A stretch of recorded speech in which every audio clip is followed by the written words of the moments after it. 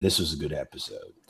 Starting off is, of course, our gang of interesting hosts. Start off with Charles. How's he going, man? Doing pretty good, and holy mother of crap was this episode good. I was not expecting that. I was not expecting that at all. I was like, all right, yeah, he's a host. Okay, that's all well and good. Easy now. I know the excitement. Let's move over. Let's move over to Lou Rod. How's it going, Lou? I'm doing well, but he was already. We've known he's been a host for 2 weeks now. Yeah, I know. Well, no, that's not what I'm talking about. He was about to just roll on. All right, so this episode had a lot of things. Now, the one thing I am still a little bit confused on is this episode hinted or basically almost showed that the man in black is William, but at the end, she meets the man in black. So it can't be William, right? But that's the picture that we saw Dolores find a while back. Yeah, I noticed that too. The picture that they revealed was the same picture that Dolores' dad. Dolores' dad found at the ranch. Yeah, the ranch. Same photo. It's the same photo. Only the photo he found was aged and was messed up. Looked like it may have seen some years. Yes, exactly. So that's really messing up with. God damn it! It's the same thing as that episode of Star Trek where the guy said, "I hate temporal mechanics." Yeah, so that's the confusing part. What do you think, Lou? I'm confused. We'll find out next week. Well, I was watching this and watching Walking Dead at the same time. Really? Oh, multitasker. Yeah, you know. I'm trying to see if Walking Dead is still worth the interest. I can answer that for you. It isn't.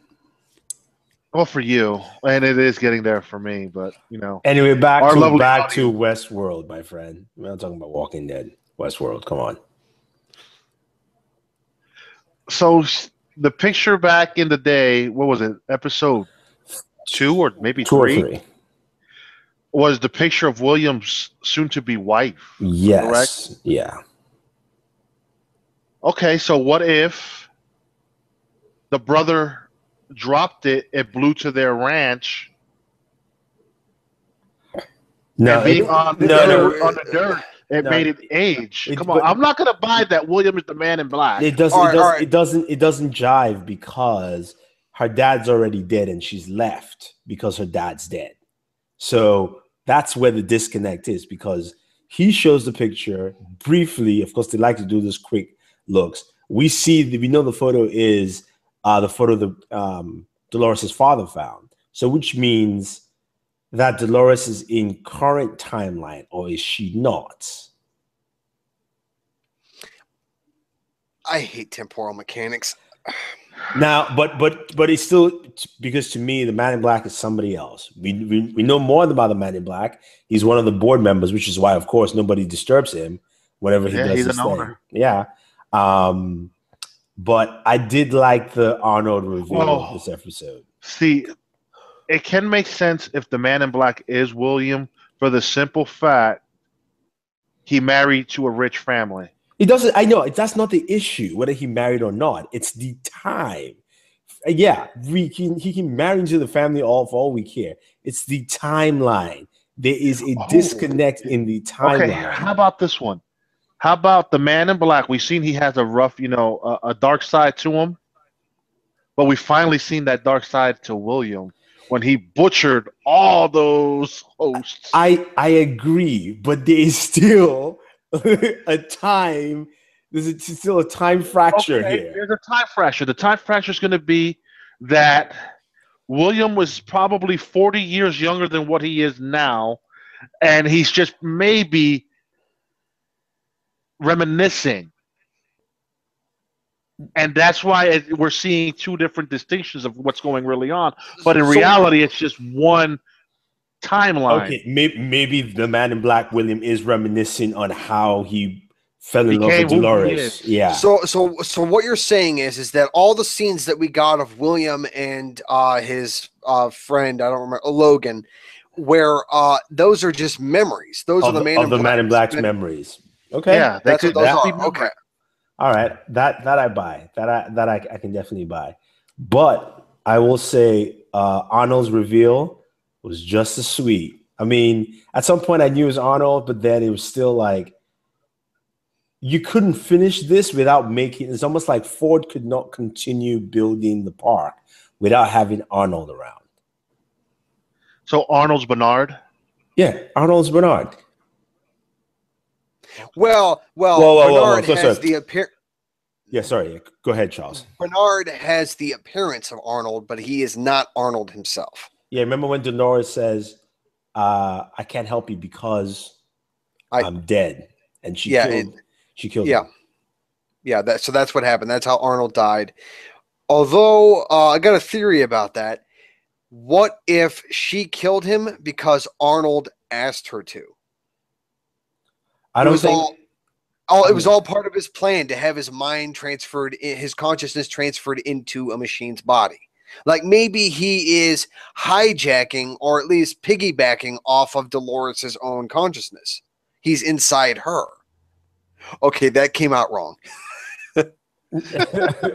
I mean, that could be the case. It could be the case where he is actually he had downloaded his memories into her, and he's piggybacked into her mind. Because so far we've only heard his voice inside of Dolores, in her head, in Dolores' head. Yes, in Dolores' head. Yeah, that's the only place we've heard of that. But what's interesting is also, if you think about it, Maeve is sentient without control. The only person who can stop her is Ford. Ford. You think so? Yes. Ford. Remember, Ford said there's a back door to everyone. Man, I don't know because, boy, I don't know. Either one of you watched the preview, but it's about to go down next week. No, it will go down. I don't watch the preview because I like to go into each episode blind. But Ford has, remember when Bernard said the reason why he picked her to hold the gun is that she was wiped clean, like completely fried. And he's like, how you still can control it? It's like, yeah, you created the back door for every host, including yourself.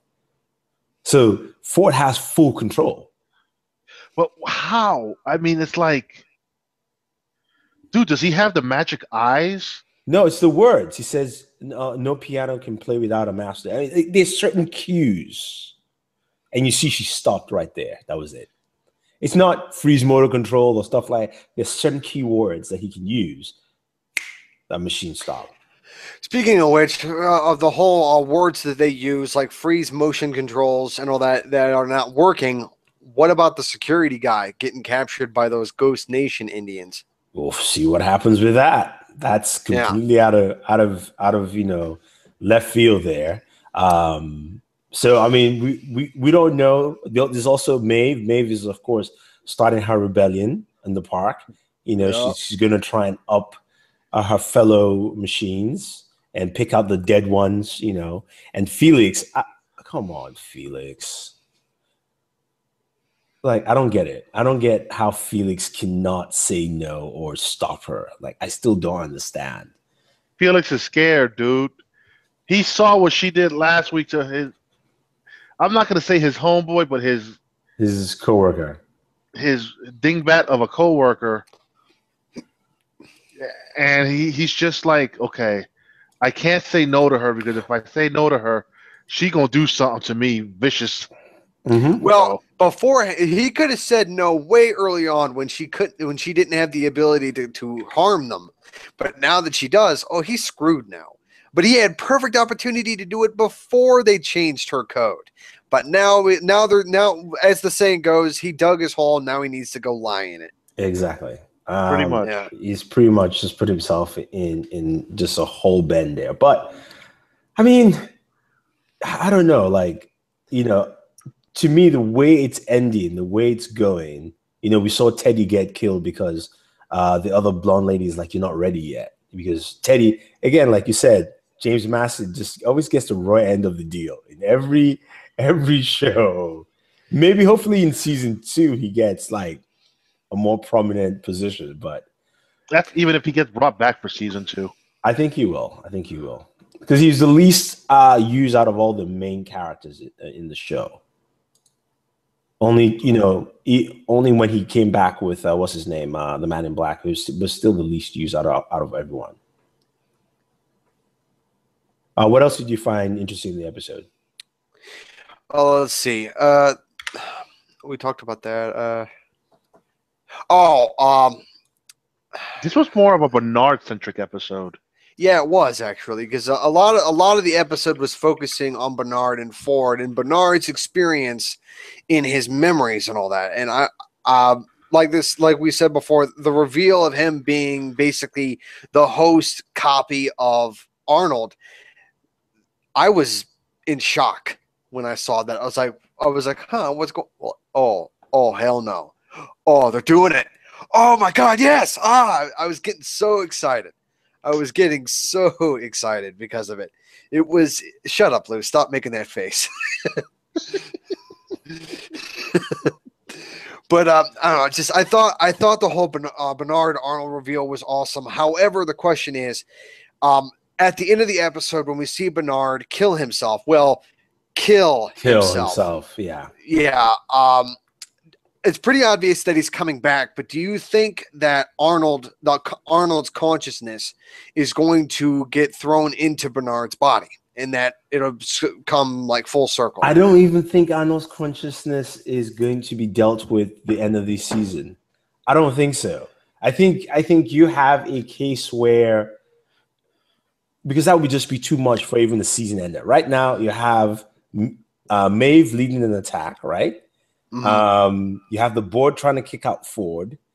You have Dolores and the Man in Black trying to settle things there, and then Bernard most likely not dead. They may not show it, or it might be next season, or Maeve might actually come with what's his name to save him, because maybe he didn't shoot himself in the head, but he just managed to push himself back just enough where he grazed himself. And then so he might be sentient. And Felix is there. I know he is sentient. It's just that he doesn't have control of himself. Okay. That's a theory for you. I don't think that we're going to see Bernard again at all during the rest of the season. It would be what's the word? It would be too much in the season finale, because next week's episode is the season finale. So leave Bernard out of it. Save that stuff for season 2. Maeve and Hector, I think was his name. The two of them, we might see them like maybe attack somebody in hell, as Maeve put it. I don't know. William, I doubt we're going to see. It's pretty obvious we're going to see the Man in Black and Dolores. I see Spot says, does the Man in Black have a scar hidden under his sideburns? It seems to me there's something there, but it couldn't be. Tell me it's Logan. Maybe it's actually Logan the whole time. Maybe. I don't know. I think that would be. I think a lot. If the Man in Black turned out to be Logan, it would be a massive disappointment. I mean, there was so much anticipation for him being William. I mean, I hope that he's not William. I don't even want him to be William. I don't care. I don't care about him being William. What I'm hoping for is that it's just two separate experiences happening within the same time period. It's not alternate timelines. It's not. It's all happening in the same present day. But I don't know. Just I at this point, I don't know. And we're probably not going to find out. I mean, if they reveal it next week, I'll be happy either way, because I'm pretty much done with trying to figure out what the hell is going on. You know what?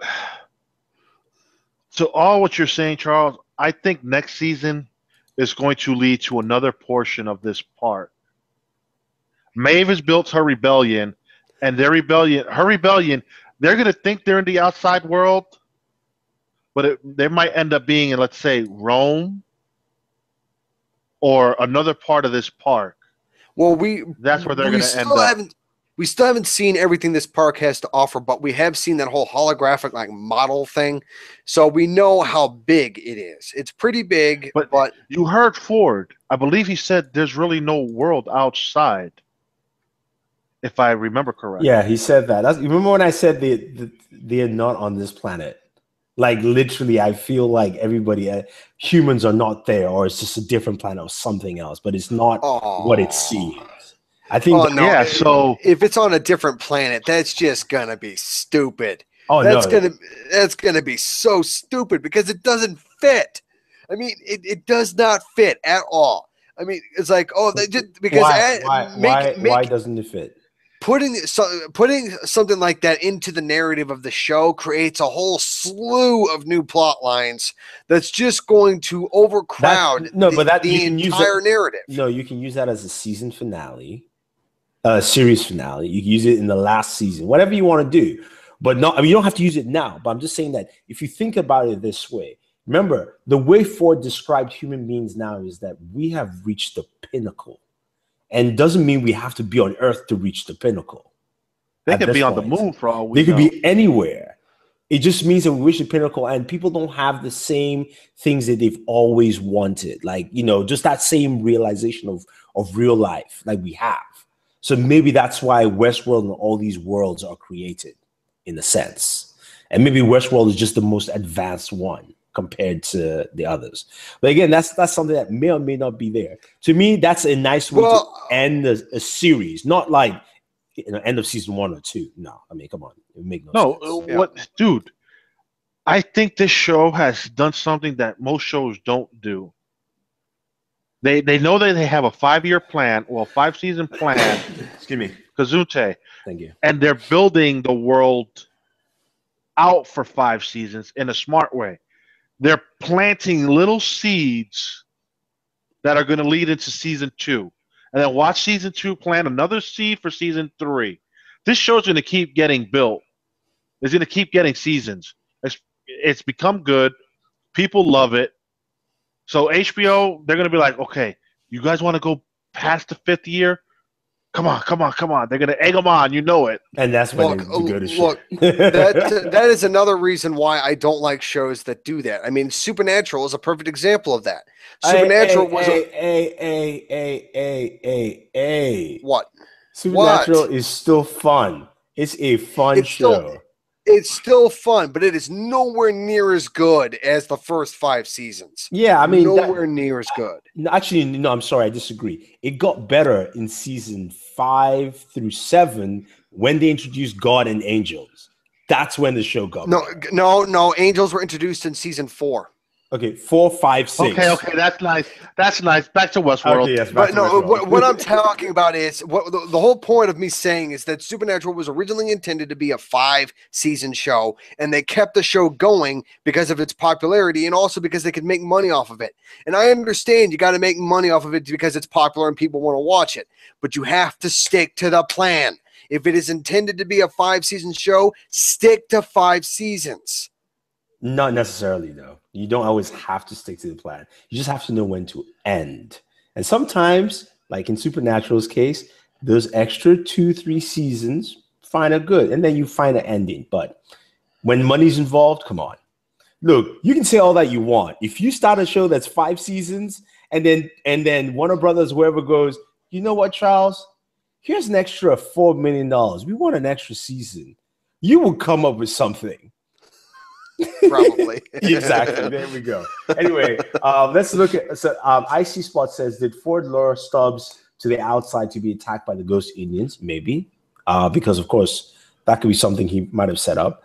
And then he says, "Oh no, that's the interesting one there because from him all episode that brief skin in the world 3D hologram. Then he comes up, makes the call." But it's spotty service. Since when do they have spotty service in that park? Only in that area. That's remember that area where the house of his own parents were? I think that's where Ford has built some instant jammers. Yes, exactly. That's the only area where he has spotty signal. IC Spot says no, not on a planet. It's a satellite off Earth, like a huge Death Star. Okay, so basically, they're on a Gundam colony. Exactly, pretty much. Bradley Latcher said Ford is like a god. He's in control of it, and he will let the host believe that they have a sense of control when they really don't. It will all play out how he wants. I mean, right now Ford is holding all the keys. He's holding all the keys. Because, dude, we have Trisha Thompson's character who wants Ford out. She went to the Man in Black like, yo, I need your vote. But little do they know, she's causing ruckus. Ford's got a mutiny on his hands with Toast that he doesn't, either he knows about it or he's just pretending about that he doesn't know. And then he's just going to shut them all down when he wants. Or that's part of his diabolical plan. That might be part of his narrative the whole time. Yeah. That's what I'm saying.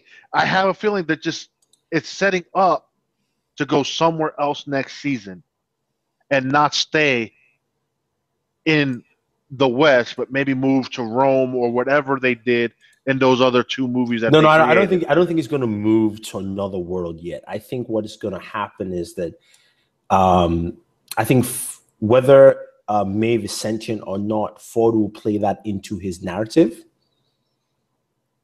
And the board won't because we know the Man in Black is coming next season. He's already signed up for the second season. So somehow the Man in Black is not going to get his fulfillment. Oh no, because the Man in Black is now going to have to go stop Ford. The board's all going to come together and they're going to be like, dude, we need your help. You're the most skilled person on this thing because you've been here so much. We need you to go track down Ford and stop Ford. I mean, it could be a bunch of things, but there's so many things that could happen. The way the show is set up, there's so many things that can happen. Which is one of the best things about the show is that it has this very multi-complex level of, different storylines, different paths, and they all could just lead to the same place at the end of the day. It looks like the Man in Black and Maeve's storylines will be the threat to Ford. Dolores' loop of Maeve's quest appears to be going nowhere.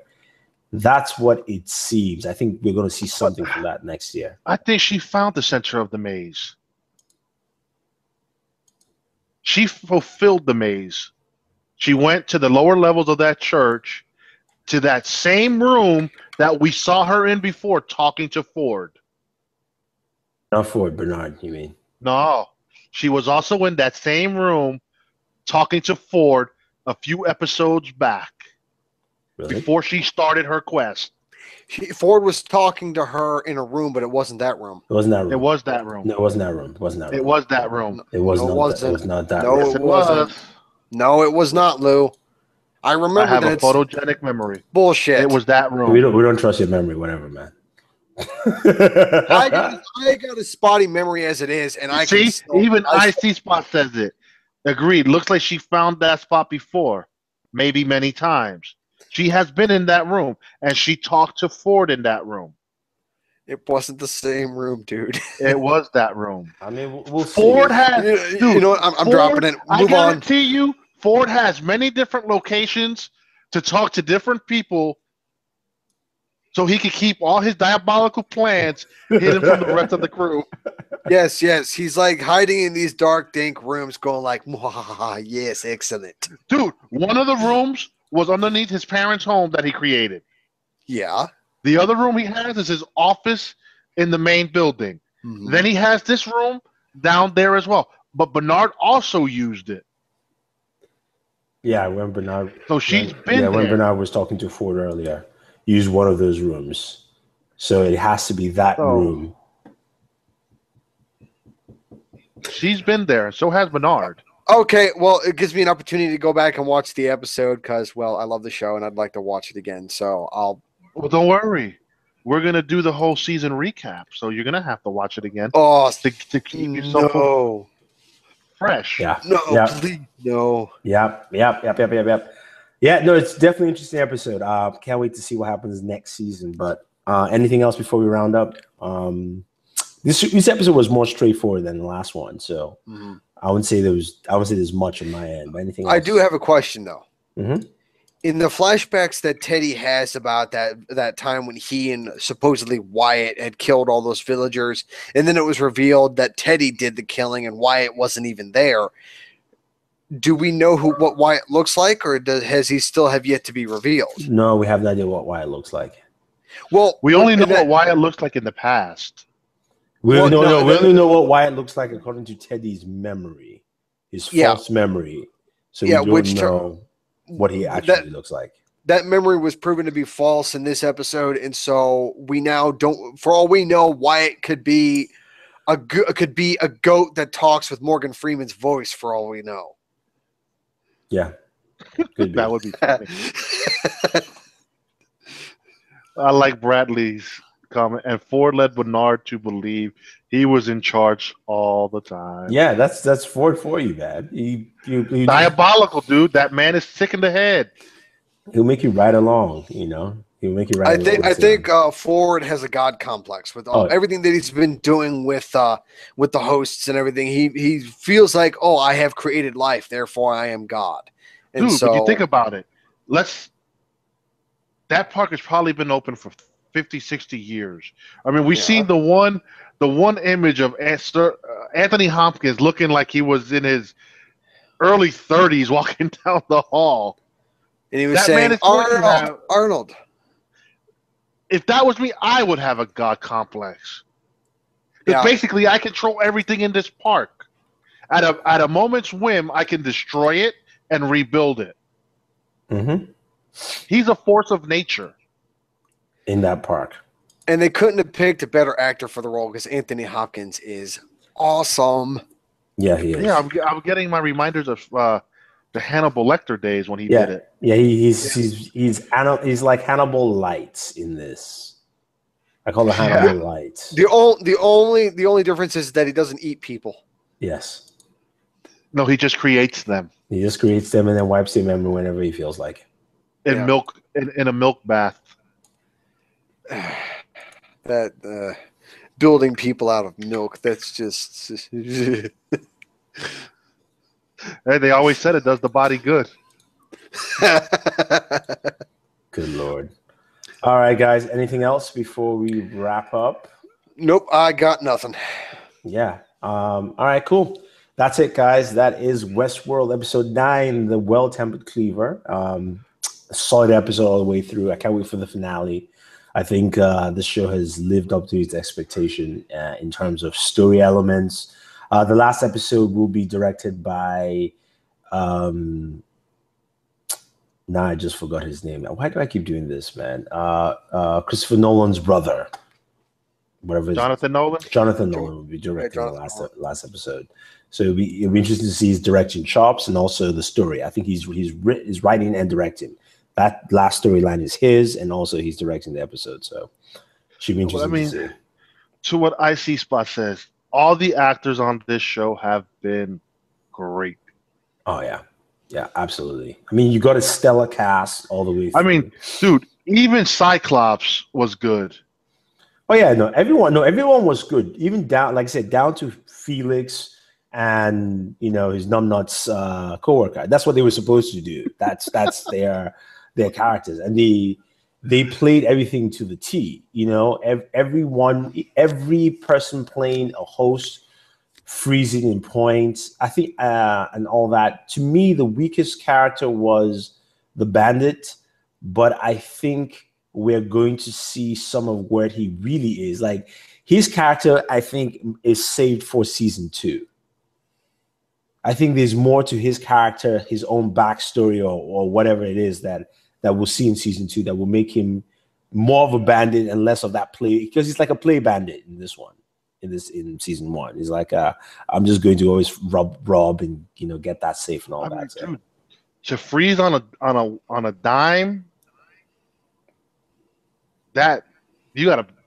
I wonder how many takes it took, because just to hear keywords and you're like, or the one dude who kept pouring their wine. Yeah.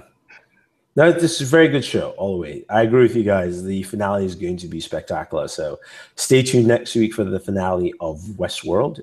We'll be here 10:30 as always. I kind of wish it'd be a 90-minute finale. I wish too, but HBO usually doesn't do that. They usually they did an hour and 45-minute for the night of. Yeah, the night of was a little different because the night of is kind of like a one-off story. Well, it's an anthology. That's what that was built as. Yeah, so it's not going to be something that like Westworld, where you can do 90 minutes, but they will finish it, and then we move to season 2. So. Yeah, maybe they could teach The Walking Dead a thing or two. Anyway, guys, Walking Dead tomorrow. That would be around.